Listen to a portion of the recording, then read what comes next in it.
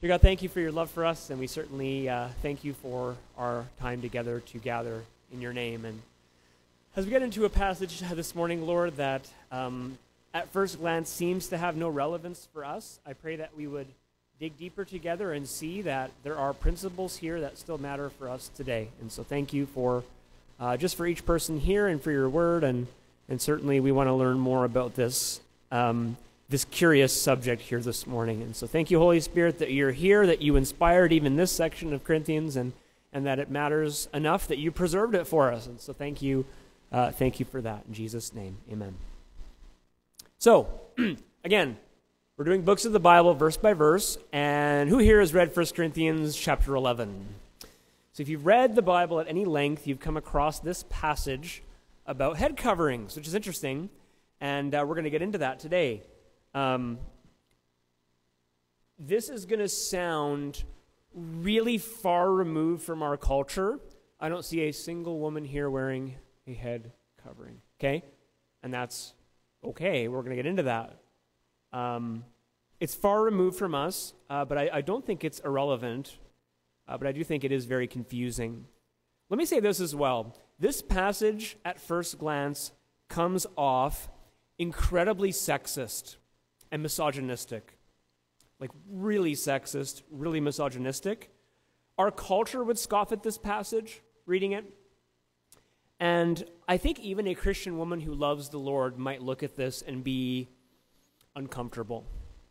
So I just wanted to throw that out there, break the ice, and recognize that this isn't an easy passage at all. And so what do we do with this section, which we're going to read here in a minute? Let me say right up front, if you are a person who believes that women should wear head coverings in the church, I respect that. And actually, frankly, I think that's a fair interpretation of the text. Maybe you're surprised to hear me say that.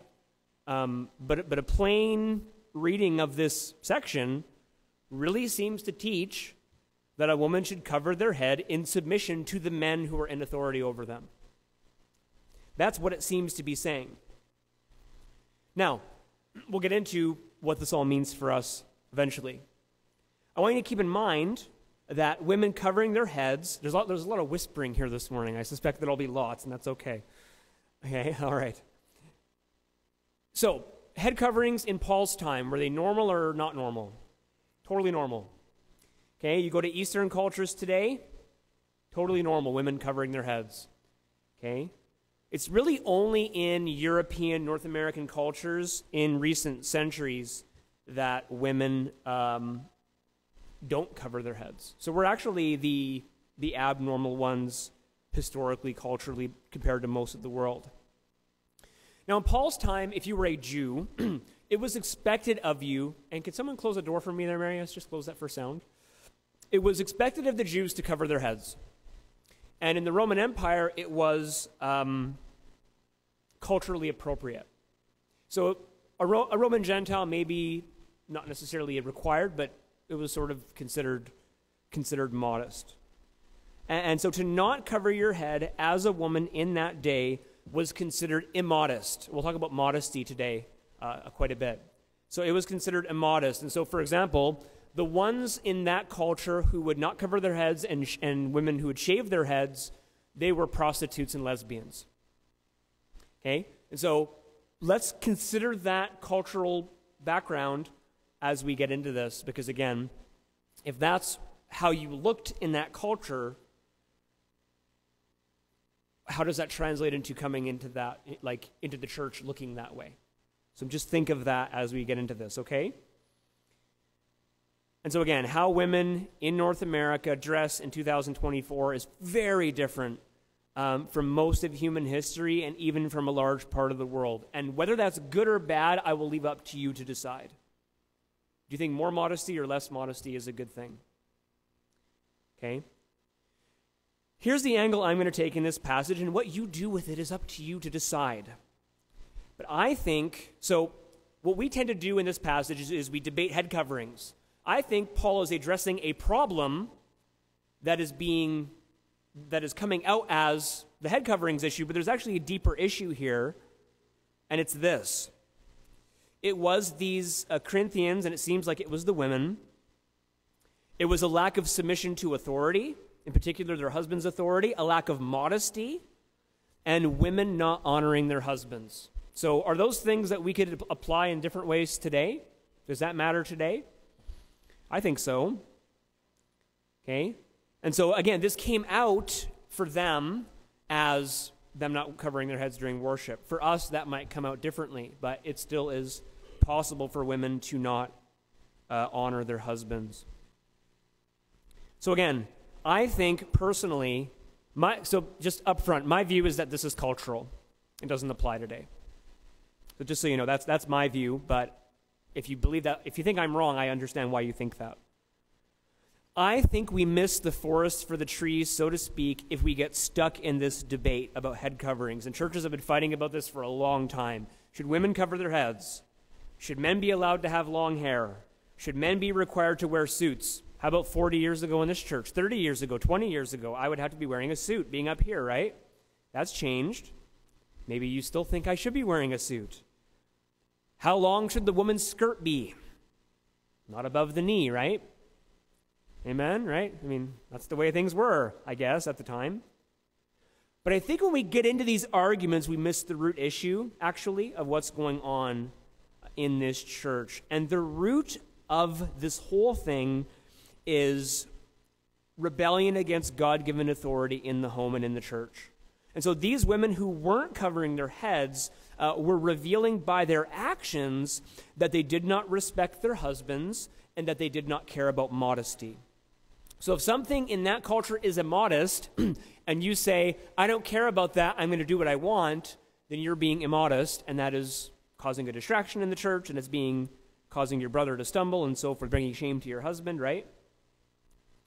And so whatever you think about this issue of head coverings, maybe you agree with me that it's only cultural, maybe you disagree with me, I think these issues I have on the screen of modesty, submission, and honoring those in authority are totally relevant in our day and age, especially considering how much people hate authority in our day and age. Okay? So let's jump in here, beginning in verse 1. I wonder how many churches are preaching on head coverings this week in North America. Maybe we're the only one. I don't know. Imitate me, he says, just as I also imitate Christ. Now I praise you, brethren. There's a little bit of sarcasm here, but maybe not. I praise you, brethren, that you remember me in all things and keep the traditions just as I delivered them to you. But I want you to know that the head of every man is Christ, the head of woman is man, and the head of Christ is God. Okay, so here's maybe a scary thing to say in our culture. The Bible teaches that men and women are different. Who here disagrees with that statement? Men and women are different. Our culture doesn't believe that, by the way. They believe we're totally the same now, right? And though men and women are equal in value, they have different roles at home and in the church. Real controversial stuff here, right? We have some pregnant women in the room. Men can't get pregnant, right? You know, our culture says men can get pregnant now. So just so you know, strange stuff, right? It's interesting here as well. It says that the head of every man is Christ, the head of woman is man, and the head of Christ is God the Father. What does it mean to be the head of something? One author described it in this way. In its full sense, head has the idea of headship and authority. It means to have the appropriate responsibility to lead and the matching accountability. It is right and appropriate to submit to someone who is our head. Very important to note that the headship men have over women is in the home and in the church. And so it isn't that every woman in this room is under the authority of every man in the room. Very important to understand that. And so when a woman marries a man, she's putting herself under his headship. When you're in a church, you're putting yourself under the headship of the pastor and elders, so to speak. Okay? So not every woman here is under every other man. So it's not that just men in society are over women in every single way. It's specifically in the home and the church. Okay, so maybe we can breathe a sigh of relief for that, because again, this could be misused to say something that it doesn't actually say.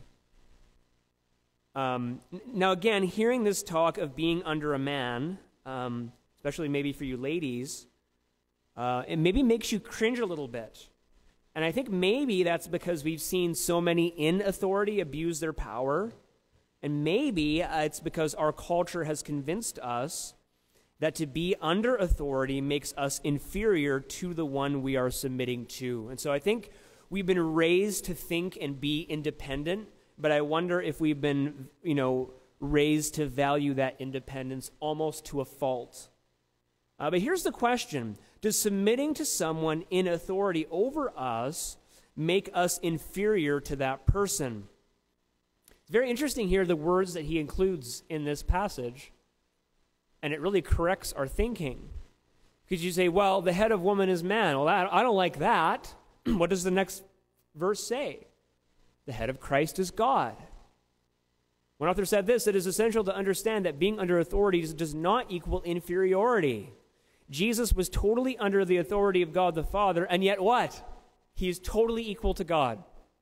So you say, man, I don't want to submit to these people in authority over me. Well, Jesus submits to his Father. He's totally equal with him. And so there's equality in the home, but there's different roles in the home. Okay, so again, we're not less valuable than those people that we submit to, which is amazing. And again, it didn't make Christ inferior to submit, right? Not at all. Okay, let's get into kind of the body, the meat of the passage here in verse 4. This is the part I think that is most confusing. And again, we are several cultures removed from this. And we can understand as best as we can, but there's a bunch of stuff here that I don't think we're ever going to understand. And so we do the best we can with what we know. Every man, he says, praying or prophesying, having his head covered, dishonors his head, but every woman who prays or prophesies with her head uncovered dishonors her head. For that is one and the same as if her head were shaved. For if a woman is not covered, let her also be shorn. I am many cultures removed from this passage, because I'm reading this and going, this is very misogynistic.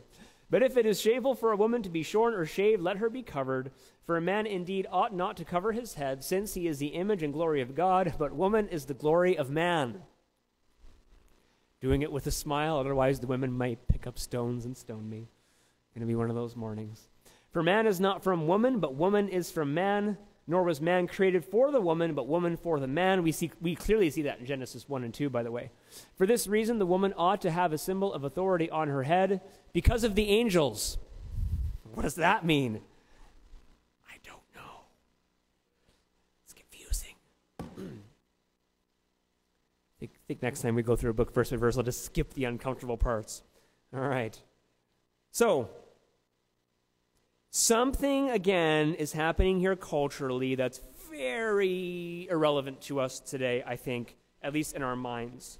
Because women don't wear head coverings in Western culture today. But again, there are those deeper issues of modesty and submission and respect. And I think we dismiss this passage to our own peril, so to speak. If we just say, well, I don't have to wear head coverings, so meh. I think there's more here for us as we get into this. So he says a man should not pray with his head covered. As well, he says a woman should not pray with her head uncovered. So what does it mean when it says that if the man is covered, he dishonors his head. If the woman prays uncovered, she dishonors her head. Is it talking about their physical head? No. What did we just see in that previous passage? Here's what I think it's talking about. Who is the head of the man according to verse 3? Jesus Christ. Who is the head of the woman according to verse 3? The man. And so what he's saying here is when the man covers his head during worship, he's bringing dishonor to Christ. That's what he's saying.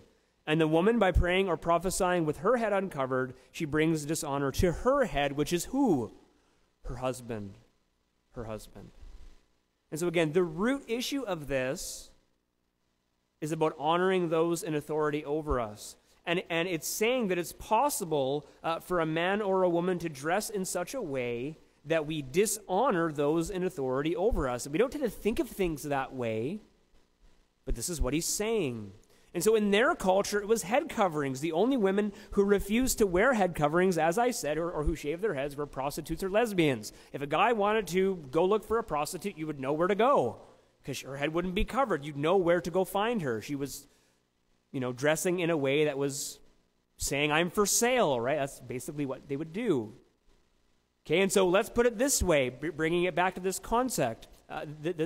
Concept. To come to church back then with your head uncovered was to come to church dressed like a prostitute. Do we see the issue now in that time, in that day and age? Is a woman dressing like that bringing honor to her husband and to her church? Yes or no?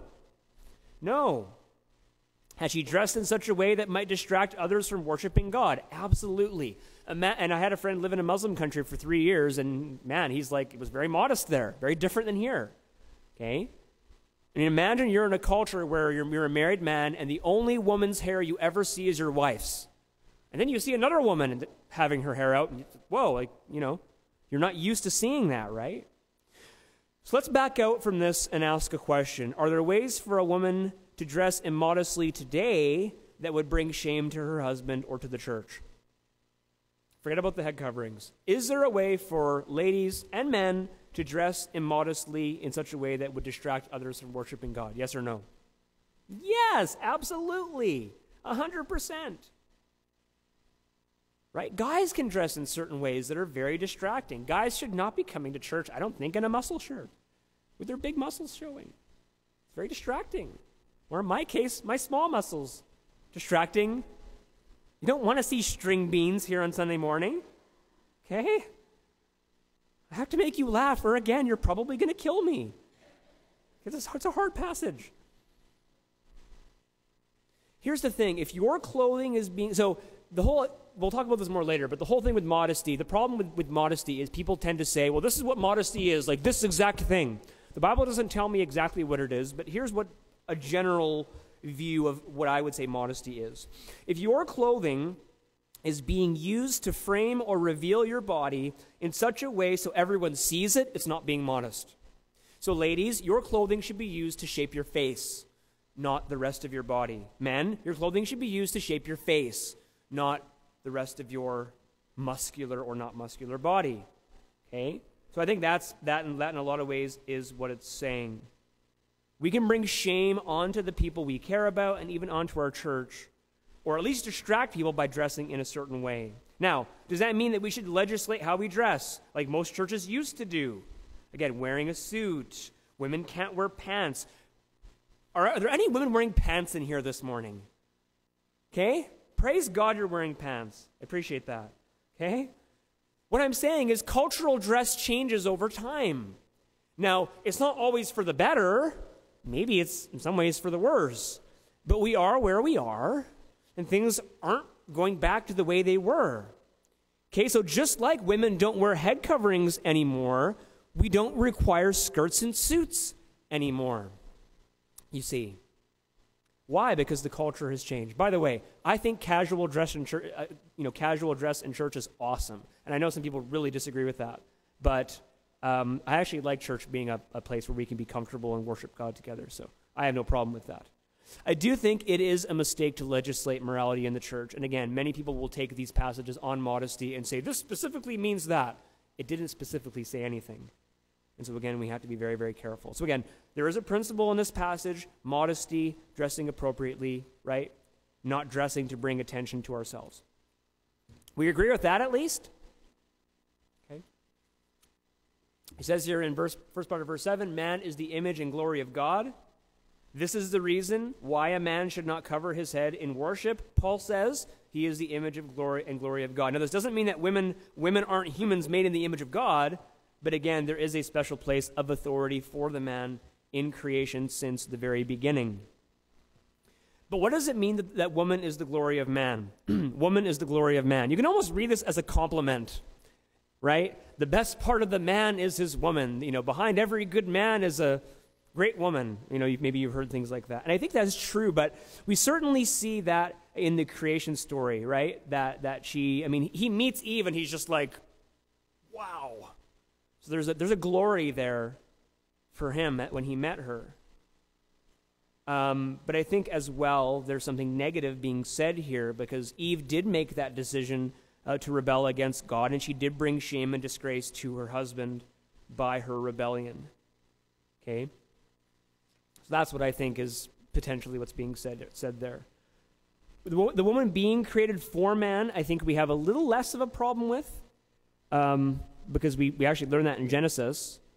When Eve is created, she is called Adam's helper. Here's a question. When Eve was called Adam's helper, his helpmate, was that before or after they fell into sin? Before.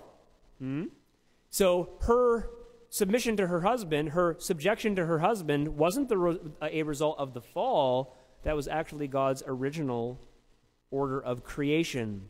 Man was made first. He is the head. Woman was made second and was created for that specific purpose of helping the man. Okay? Now, it says this as well in verse 10, women ought to wear the symbol of authority. He's talking about the head covering because of the angels. Maybe I should just move on. Why? What does it mean that women should cover their heads because of the angels? The commentaries don't know, and neither do I.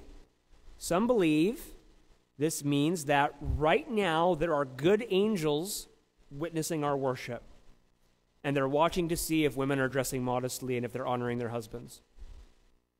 Some people think that. Others believe that by angels that he means fallen angels, and that and that by wearing their covering, women are in some way protected from spiritual attack. I don't believe that, but I have heard that. This word angels is interesting. It's actually a word that can just be translated messenger, so this might actually be talking about the pastors of the church. It may not even be speaking of spiritual beings. It might just say that maybe so the pastor isn't distracted. I don't know, maybe up here. Okay? So again, this is one of those verses where we need to be very, very careful, because you can take this little phrase, because of the angels, and you can move it over here, and you can build a big doctrine off of it and say, well, it means this, and it means that, and this is why we should wear head coverings, but it's like it doesn't say any of that stuff. So you need to be careful that we don't make it say what it doesn't say, okay? We don't know why he's saying that, so we don't know. And it's so, by the way, is it okay not to know everything in Scripture perfectly? Is it okay if there's a sense of mystery in the Bible where I don't know some things and you don't know some things? I think the Bible would be boring if we knew every single little detail perfectly and put it in a little box and put it in the closet. Amen? I like that there's stuff that challenges me and sometimes even offends me, like this passage. Verse 11. Nevertheless, this is the passage I think that's going to bring some relief to the ladies after what they just heard. Nevertheless, neither is man independent of woman, nor woman independent of man in the Lord. For as woman came through man, even so man also comes through woman, but all things are from God. Thank you, Paul. Thank you for saying that. I'm so glad those verses were included. Because again, that culture would have agreed with Paul of the women are unsubjected to men. They wouldn't have agreed with this part. This is going, again, above and beyond what their culture would say. To say that in the Lord we're not independent from women and women aren't independent from man is quite the statement. And Paul, again, he really evens things out when he says, yes, it's true, women did originally come from man in the Garden of Eden, but where has every other man come from since then? Their mama's belly. Right? From a woman. So again, what does this tell us? We need each other. Men can't do it alone. By the way, women's conference is coming up. Some of you men will have to do it alone. Amen? For my case, 3 kids alone for 3 days. So please pray for us. Hopefully we don't starve. Just kidding. Things will be fine. How many men are alone with the kids for the ladies' conference this time? Anyone? Matt? Mark, are you alone? Taking the kids to the hotel or what? Oh, you have like grandma and helping you here and stuff. You're fine. Is she gone too? Okay. I was going to say you just drop them off at grandma's and go hunting. All good. Yeah. Man, I look forward to that day where our kids could be independent. We're not even close to that happening, but it's coming eventually. So again, I like this passage because it tells me that the Bible isn't as sexist as everybody tells me it is.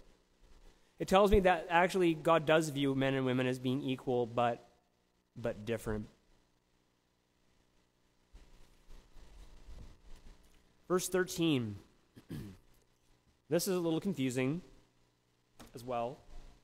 Judge among yourselves. Is it proper for a woman to pray to God with her head uncovered?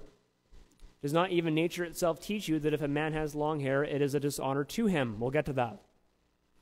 But if a woman has long hair, it is a glory to her, for her hair is given to her for a covering. But if anyone seems to be contentious, we have no such custom, nor do the churches of God. This last part, some will take that there's no such custom. They would take that to mean this thing about head coverings isn't something I'm enforcing in all of the churches. Others would say it's the exact opposite. We have no such custom in our churches that women aren't covered. So I don't actually know, but it's interesting anyways. So, again, apparently in that day and age it was not proper for a woman to pray to God with her head uncovered. Whether that applies to us today, I think, is debatable. So let's say it does apply. Let's say head coverings do apply. How do we apply it? So here's a question. Do these passages describe exactly what a head covering is? It says head covering. Does it tell us what a head covering is? Yes or no? No, it doesn't. So we want to be perfectly biblical, literally to the point where we take everything literally. It's all for us today. There's no context. It's just all for us. There's no culture. It's all for us. And we want to enforce that. What are we asking women to wear exactly? Doesn't say. So if we say, well, you got to wear this little thing, how do we know that's what they did? Okay. As well, he says, oh, I hear someone calling for daddy. I have to go. My daddy sense is kicking in. Verse 14, long hair dishonors men. Just because I'm sure you're all wondering, does verse 14 forbid men from having long hair? Didn't Jesus have long hair in the films? Probably not in real life. Here's a question for you, or here's a comment. Clearly, long hair in and of itself isn't wrong, because there's something in the Bible called what? A Nazirite vow. What is a Nazirite vow? What did Samson do? And John the Baptist do? And Paul the Apostle, who wrote this, took on a Nazirite vow at one point. What is a Nazirite vow? Men grow their hair out. Which tells you, so if taking the vow meant you grew your hair out, that tells you probably long hair for men was not that typical, right? If it's otherwise, why would it be a special thing that men did, right?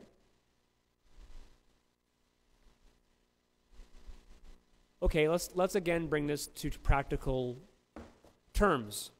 So we say long hair is wrong, men shouldn't have long hair. Okay, let's apply it to our church. Let's say we forbid long hair for men in the church.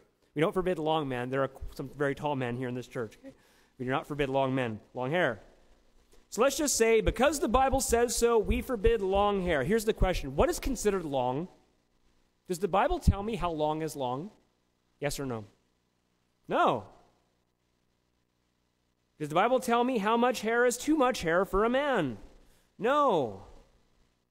So again, this becomes very hard to legislate in the church, and many churches have done this. This is too long. This is too long.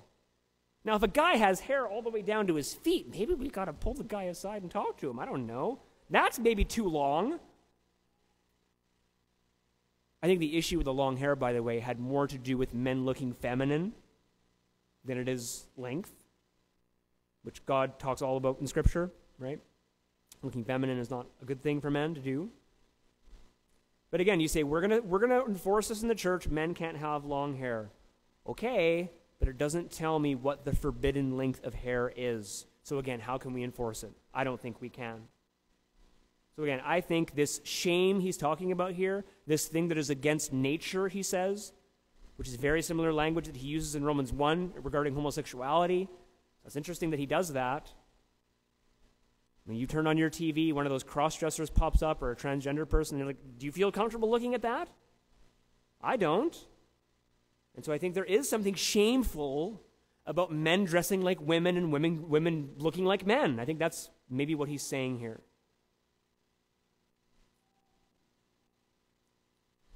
So if a man decides to have longer hair here, how in the world do you police that? You can't. I heard a great quote, by the way, about this long hair. I loved it. It was so good. So good that I'm going to read it to you. You can tell I had holidays. Hey, I got some more energy up here. Wait till next week. I'll be back down to the low energy guy. Quote, pastors should worry less about the length of people's hair and worry more about the length of their sermons. Okay? And I'm right about to 12 o'clock here, so I got to hurry.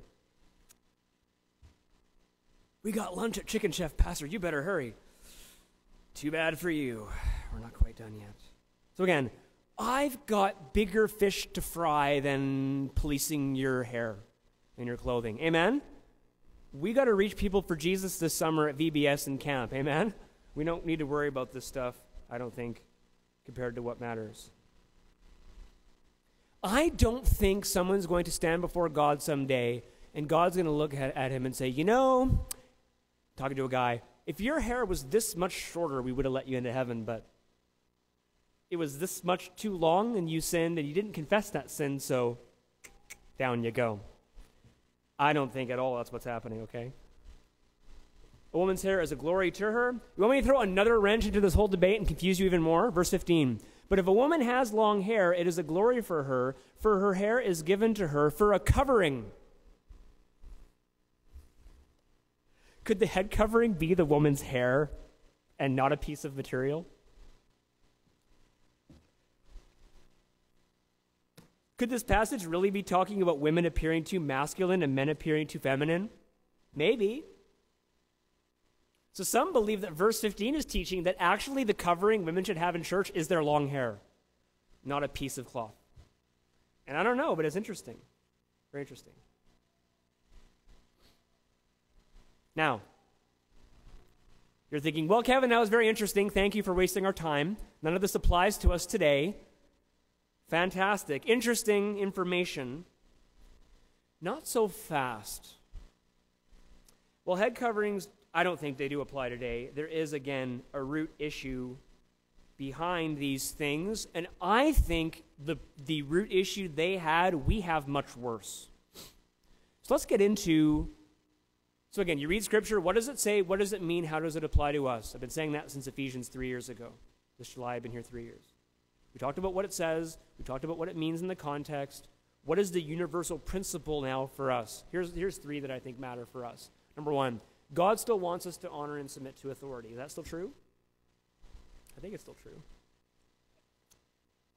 The Bible teaches that man is the head of the home in the church. I still think that applies today. I think women are still called to submit to those authorities. I don't think that's changed. Men are still called to love and to lead and to submit to Christ as they do that. And what we see in our culture and even in the church today is the utter failure of most men to lead their homes and churches. Men make two mistakes. Either they overexert their authority and hurt their families by abuse, verbal or physical or otherwise, or just being too burdensome.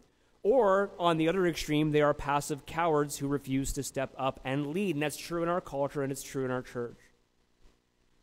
We also see an absolute hatred of authority in our culture and even in the church. So whether it be parents, your boss, the police, the government, your husband, the church, we are at best suspicious of those in authority and at worst totally against submitting to them. Okay, so there's a lot of women today, they're like, I'm not submitting to my husband. There are a lot of us in this room who are like, I'm not submitting to this government. Sorry, but it's true. Okay, some of you have a boss, you're like, I don't really like submitting to this guy. I know more than him. Why is he the boss? I should be the boss. So this is something in our hearts that's in our culture that's really hard for us to deal with, but it's true. But what we see in our culture is what happens when no one is in charge. It's anarchy and chaos. There's nobody in charge because nobody wants to submit to anybody. One author said this, our failure to exercise biblical authority and our failure to submit to biblical authority isn't just wrong and sad, it sins against the very nature of God. If Jesus and the Holy Spirit and the Father are in the Trinity and there's submission within the Trinity, you can pay your taxes. Really, it's going to be okay. You can submit to your husband. You can submit to your boss. You can submit to your teachers in school. Again, if Jesus can do that, we can do that too. Number two, I think God still wants us to be modest. I think the Bible teaches us to dress modestly. I don't think our culture is modest at all. If you go walk around a high school in summer, it's unbelievable. It's gross, actually, especially if you're a guy. You're like, man, this is gross. And as much as we want to look down on this passage about head coverings as old and outdated and archaic, is how we dress in 2024 any better? I bet some of you guys would prefer this culture walking down the street in the summer, amen? Really? Man, my buddy who lived in Afghanistan 3 years, he said, man, Kevin, he's like, lust is always a challenge for men, but he's like, it was a lot easier living in Afghanistan. I said, well, why? He's like, women are covered up. And many of them can't leave their homes, including his wife, who could leave the home for almost 3 years. I'm not saying we do that. Man, that's a lot easier than what we see in our culture. And by the way, ladies, I think you see how some women dressed and you're ashamed for them too. Maybe I'm right about that. Now, modesty might look different for us than for these people in the Bible in some small ways, but the principle, again, is still the same. We dress to frame our face and not our body, and we dress in such a way as to not make our brother or sister stumble. And I think that's still true today. Finally, and I'm right at 12 o'clock, look at that. God still wants us to have proper worship. One thing that becomes clear to me studying 1 Corinthians is just how chaotic this church's worship time was. Whether they were getting drunk at communion, which we're talking about next week. How much of the communion did you have to drink to get drunk, by the way? Those little cups? Okay. It was a little different back then, I think, but anyways. So whether it was that, or it was the whole room speaking in tongues all at once, or women dressing in certain ways that offended people, or the divisions they had, this was not a church that was gathering together and worshiping God with reverence and fear. And I think that really is maybe the bottom line of this section. Do these Corinthians fear God? Do they care what he thinks? Does he care about my attitude towards those in authority over me? Does he care about how much of my body I reveal? How much do I save for my spouse versus how much do I promote to the world? Does he care about how we worship? I think he does. Certainly he does. And so again, I think the Corinthians should not be a church we look down on. I think they need to be a church that is a very powerful reminder to us that God is present here, God is present in our lives, and that what we say and do matters. The eyes of the Lord are in every place, looking at the good and looking at the evil. And he's doing that here. He's doing that in your home. He knows exactly how you are leading your home, men. He knows exactly how you are respecting and honoring your husband, ladies. And I think that stuff matters. And I think this section on head coverings, while weird, and thank you for not throwing tomatoes at me, I suppose, it's still important for us to consider what submission and honor and modesty means for us today. Fair enough? Fair enough? Let's pray. One amen is good enough for me. Thank you, Lord, for your love and your care for us. And again, we look at this passage, God, it's so far removed. We don't understand. And yet, in an Eastern culture, they would perfectly understand this. I think maybe our culture is so different and so far gone in some ways that this just sounds off to us. Maybe we're the ones that are off, and the rest of the world is right. But thank you, God, that there are still universal principles here about submitting to you and submitting to those in authority over us and honoring those as we honor you, and even modesty, which is something not talked about much today. And so, God, we're just excited to be in your word, and we love learning from you, and we just love that the Bible is on one hand easy to learn, but on the other hand, impossible to master. And we thank you that we're always learning, we're always growing, and that you love us and that you're taking care of us each day. And so thank you, God, for this message, and thank you for our worship time tonight. I pray everyone comes, and we really, beyond watching our kids play piano, that we would really come here with hearts ready and excited to worship you again. In Jesus' name, amen. Thank you.